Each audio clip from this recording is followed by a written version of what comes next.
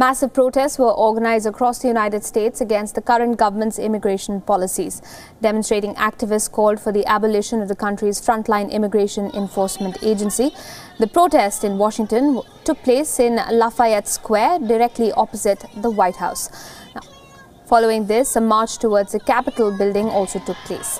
Now, starting this May, American President Donald Trump ordered the arrest of adults crossing the border illegally, including those seeking asylum, in an attempt to stem the flow of thousands of migrants to the southern U.S. border.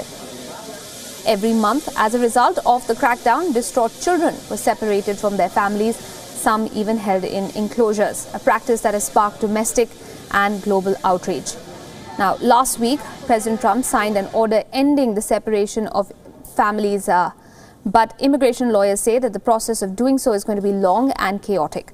About 2,000 children remain separated from their parents, according to official figures released last weekend.